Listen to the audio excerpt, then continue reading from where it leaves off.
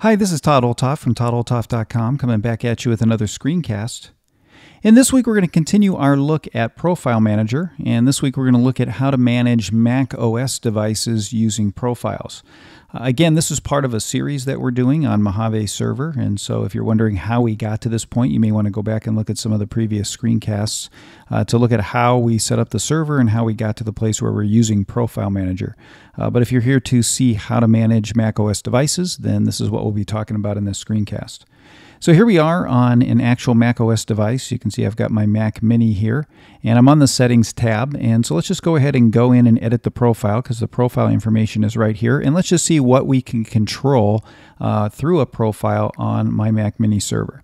So if I click on Edit here, you can see that now I've got my settings payload here. Again, a payload is just the configuration profile that has all the information that's going to be pushed to a device and be changed.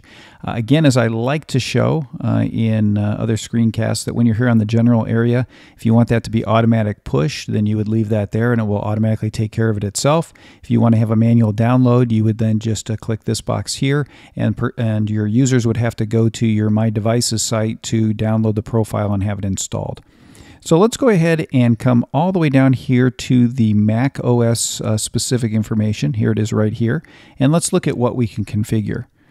So the first thing we have here is identification. If I just click on configure, you can see I can set a user display name, email address, the actual username and password right in here, and have all of that set up for a user and have that pushed to the Mac.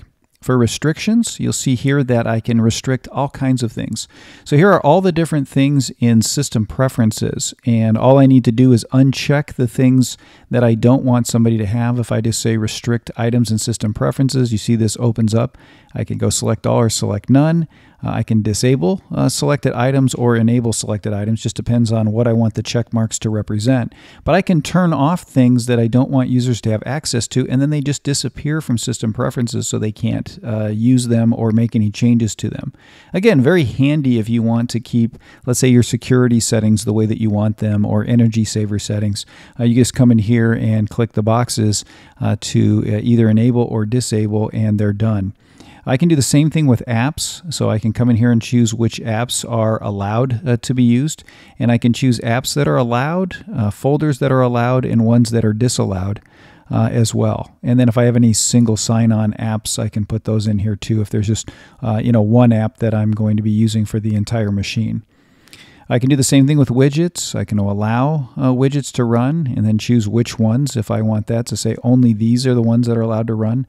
The same with media. I can choose what type of media can be used, whether they can use the internal disks or not, or use any external disks or disk images. So I could literally shut all of that off so that they can't use that, or the DVDs or CD-ROM drives. Any of that information I can go in here and set. And the same with sharing, where they can share things to. If there are certain services, like I don't want them using Twitter on the job, I just disable that, and now Twitter won't show up in the share area anywhere on my macOS device. And then with functionality, I can lock the desktop picture if I don't want people, changing that. Maybe I want it to be my corporate one or the default one. I can lock that.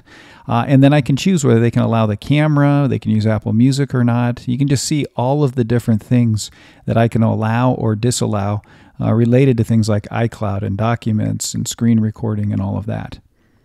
Now, if I go to security and privacy here, I can configure those settings here. I can choose whether I can allow the user to change their password.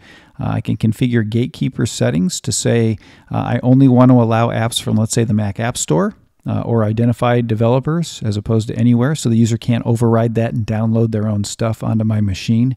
And I can say don't allow the user to override the gatekeeper settings so that they can't change that and override it themselves. The other thing I can do is File Vault. I can require File Vault and set up all the information in here for that. And I can also do the same thing with the firewall. I can manage the firewall, enable, disable, block all incoming connections. I can enable stealth mode. I can set all of those things. And then the same with privacy, whether I want to send diagnostic reports to Apple or not. I can turn that on or off here.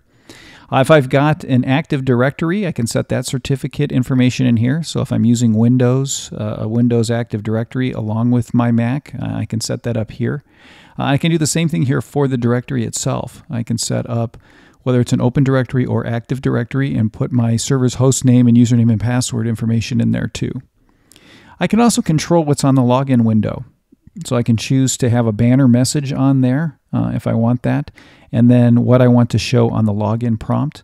I've also got other options over here where I can show the password, I can log out users after a certain period of time, enable fast user switching from the login window if I want, and then I have things here for the setup assistant. If it's a new machine, I can choose what I want to allow and not allow. Like maybe I don't want them to use Siri, so I can just turn that off right here. And then in terms of access, I can allow the users and groups access the ones that can log in on this particular computer. I can deny other ones from doing that. And then I can choose specifics on who I allow on that login window. And then I can also run any scripts that I want to. Maybe as soon as you log in, I want it to run a particular script in the background. I can set that up, upload that script, and it will automatically run when you log in. That's in the login window. In terms of login items, these are items that I want to automatically start when I log in. So I can put apps that will launch, different items or folders that will open. So I could actually have a certain folder open up automatically when you log in on your machine. So that makes it easier to find whatever file that you're looking for. I can do authenticated network mounts, so if I want certain drives to mount or network drives to mount. And then there's other network mounts here as well. So again, kind of nice that I can set up and log in automatically, let's say, to network drives as soon as you log into your machine. There is mobility on here, and that's if I've got portable home directories. This was a bigger deal in the past. If I'm running an older server, an older version of that server, I can set that information up in here. I'm not going to go into detail on it because it's no longer available on Apple servers, but if you really want to know how to set that up, you can look at a previous screencast I've done for older versions of server, and you'll see it'll show up how mobile accounts work. I can configure the dock. I can choose the dock size, magnification, position, what apps are in the dock, what dock items are there. So it's pretty neat. I can add folders from these different locations. I've also got software update settings I can do, and so if I've got a particular software update server that I want to connect to, I can do that right here as well.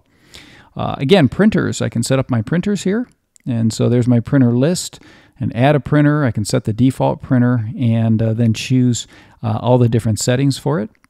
You can see all of the things we can do here are pretty amazing. I can configure the energy saver settings, so how my computer sleeps, the portable information if I've got a laptop for battery and the power adapter, what I want it to do energy-wise, and then any schedule of startup and shutdown or sleep for my machine.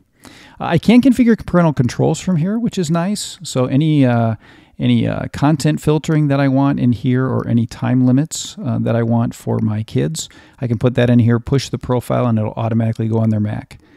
Time machine can be configured from here. So again, where the backup server is, what volumes and things I want to back up. I can even set a backup size limit so it's not taking up too much of my drive. And then any paths to skip. Maybe there's files I don't want to have backed up that I really don't need. I can go ahead and exclude those right here. The other thing I can do is configure the Finder. I can choose what items to display on the desktop. I've got other commands that I can show or not show. Maybe I don't want them to connect to another server, so I can just turn this off. Accessibility is in here as well. So the zoom options, display options, voiceover, hearing issues, how you interact with the machine. Anything that's in accessibility can be there. If I am running an XSAN server, I can configure that in here. Again, this is a little more rare, but if you have one, you can set up how to mount it and get it set right here. There's also proxies. So any proxies that I've got for web proxies, I can set in here. If I'm using like an FTP proxy or something like that, I can put the host name info in here.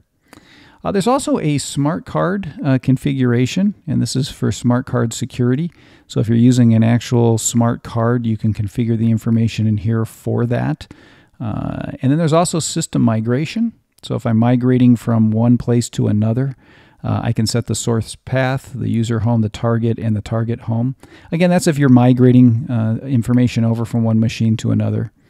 And then all the extensions. I can choose what allowed extensions are in here, and then to allow them all, disallow them, or disallow some extension points. Kernel extensions, again, if I'm doing things for, again, this is a little bit more deep, getting into the system with terminal and all that, but I can set those up here. And then I've got content caching. So if I've got a caching server set up, I can set all of the information up here for where that server is at, what cache content I want for what devices using the same public IP address or on the same local network. I can set my local network information here, one public IP address or a custom one, what the peer is, so where it shares, and what the parent caching server is. So all of these are settings that are inside system preferences that I can do. And then I've got any other custom settings here, where maybe I've got a file that I want to upload with a key type and value in here that will set up for me what I want to show on the Mac.